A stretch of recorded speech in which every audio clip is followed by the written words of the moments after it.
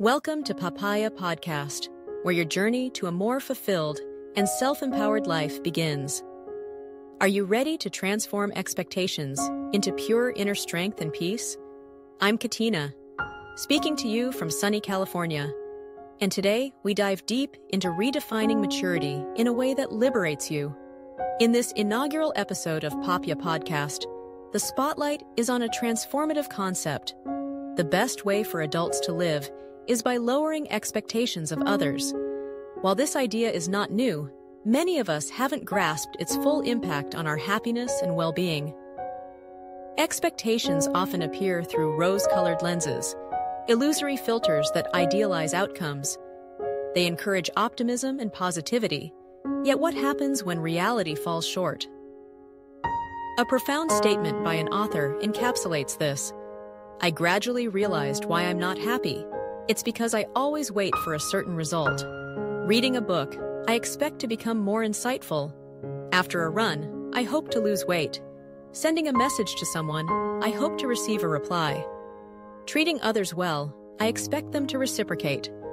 If these expectations come true, I will sigh with relief. But if not, I will complain and lament. Indeed, we are constantly living with expectations of others, expecting outcomes to align with our desires. If they do, we are happy. If not, we are very sad. Why is our joy so fragile? It depends on others and is limited by too many expectations. If I were to give expectations another name, I would call them a double-edged sword. Living in this world requires expectations. One that suits oneself can give you confidence and motivation. But if expectations are always placed on others, they will turn back and hurt you. Consider whether these things often occur in our lives. Parents expect their children to attend prestigious schools, enter gifted classes, and score high marks. If the children cannot achieve these, they become disappointed, sad, even angry, and utter hurtful words. Children want their parents to buy their favorite things, and if parents refuse, many children feel upset and hurt. In a company, superiors expect their subordinates to work more efficiently and diligently each day. But when employees' lackluster results anger the leaders, employees think that since they've worked hard and achieved much, they expect a raise or a reward this month. Yet, if there is no reward, they become resentful inside. One day, you hope your boyfriend will prepare a romantic birthday party, but there's just a simple gift, and you're deeply disappointed. He hopes you understand that work has been overwhelming and tiring lately, leaving no time to prepare a grand party, but the girlfriend does not understand and turns back to scold him, which makes him feel very sad, thinking that his partner doesn't understand him. Do you see? Most of us think about ourselves first. When we elevate ourselves, we naturally want to change others, especially those closest to us, thinking they have more responsibility to meet our wishes. Under the guise of being family, loved ones, or someone with authority, we bind responsibilities to others. However, no one in this world is obligated to fulfill your desires. Why do some bosses have high expectations of employees, especially those who have been with the company for a long time? When the results don't meet their expectations, they might reprimand or even severely scold, believing that no matter how much they berate, the employee won't leave. It's because they believe that there is a strong bond between them and the employee, just like between parents and children, spouses, and lovers. In front of loved ones, we become completely comfortable and assume that meeting our desires is a given. When things don't go as planned, it is natural to feel angry and full of disappointment.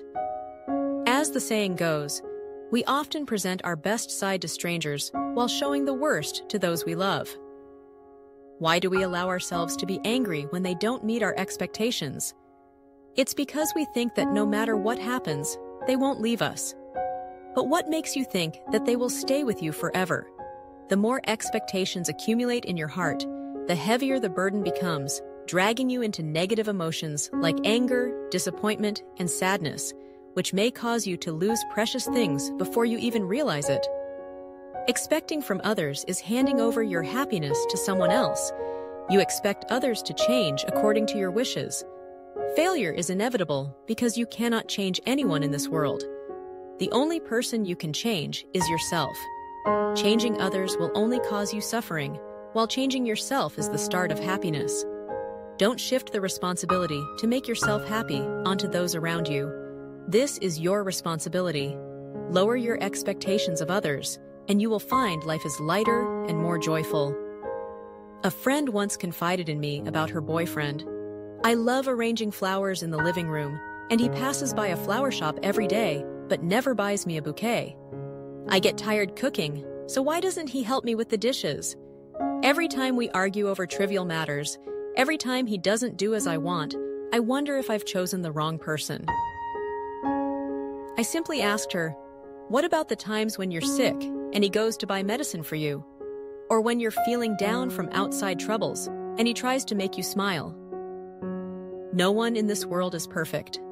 If we only wear expectation-tinted glasses to look at others, we will only see their flaws while forgetting what they have done for us. Having too high expectations of others is a poison that kills personal happiness. It harms others with words of blame, and it also harms you. A sign of immaturity is always expecting others to meet your standards. True maturity is about acceptance and respecting differences. Two leaves on the same branch are not identical, so why do we demand everything to grow according to our standards? Having high expectations leads us to view everything with dissatisfaction, making it seem as if everything around us is prickly thorns, and the one getting hurt by these thorns is you. To remove the thorns from your eyes and ease the burdens in your heart, first, remove the expectation-tinted glasses. The person making you unhappy is not whom you expect something from, but rather the expectations you have placed upon them. Lowering expectations of others and reducing the desire for them to change to please you, as well as easing expectations of certain results, can lead to a happier life. Learn to rely on yourself and focus on changing yourself first. Happiness will naturally follow. Lowering expectations of others is the best way for an adult to live. If you agree with the perspective of Papya podcast, please click like, subscribe, and share these useful insights, spreading love to those around you.